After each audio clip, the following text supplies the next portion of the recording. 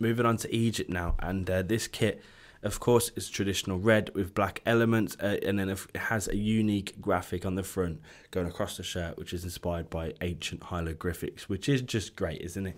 That's what you want to see from an Egypt kit. It's kind of mad, it's kind of mad that it's been this long and we've not seen this in an Egypt kit, and that's great. But we all know, we've all seen those Egypt concept kits, and to be honest, I saw them, I didn't even realise they weren't the kits. That's how good they were.